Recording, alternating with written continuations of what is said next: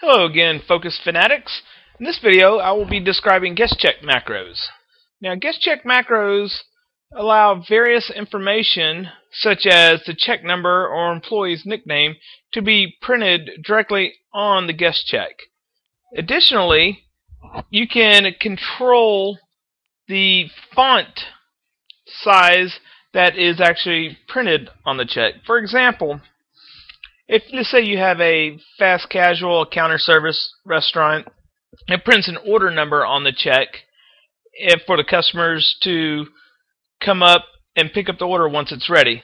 So with the guest check macro, we can actually say print the order number in bold expanded, but print the rest of the header or footer in a regular size print. So let me show you exactly how this is going to be set up. We'll go to Locations. We will go to our, let's do it for our counter service here, and select on our Guest Check tab. And you'll notice the header and footer labels are italicized. So that means you can click on it, and when you click on it, it has a list of all the headers and footers that are available that can be used inside the header or footer. And let's just go through the list real quick. We have %BX, where X is the printer format number that you want to use. And what this does is sets the beginning printer format.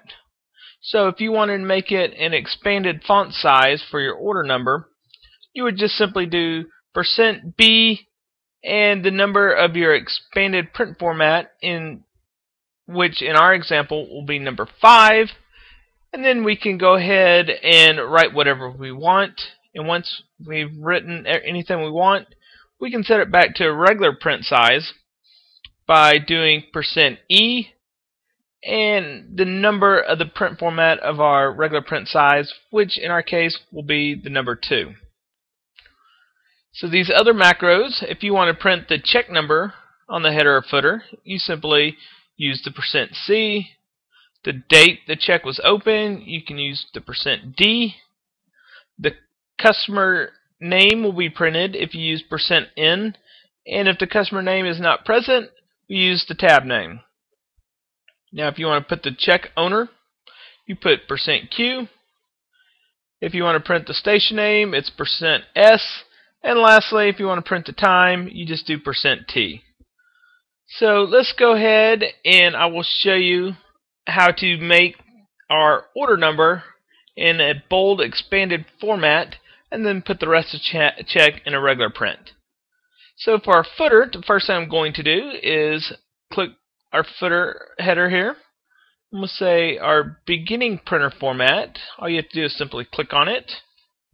You replace the X with the number of the print format, which I will show you how to find here in a little bit. So we have %B5 is the format of our expanded print format.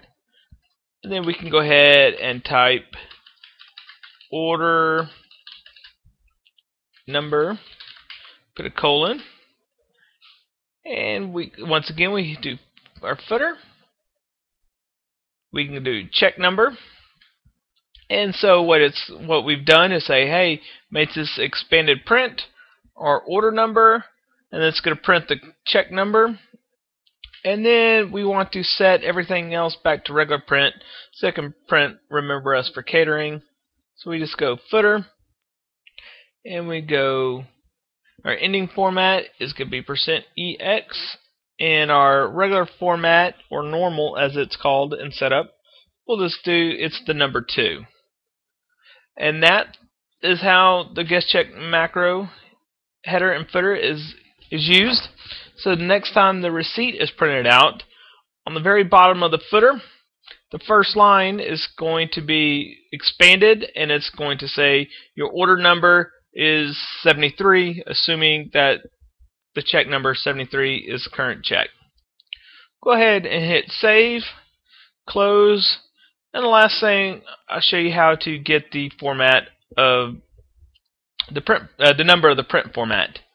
So we go to printer formats, and you simply just go down the list. Initialize will be number 1. Number 2 is going to be our regular size, or normal if you will. Then we have 3, 4, and 5 is our expanded print that we're using for our order number. Well, that about wraps it up, guys, for our guest check macros. And until next time, fanatics, stay focused.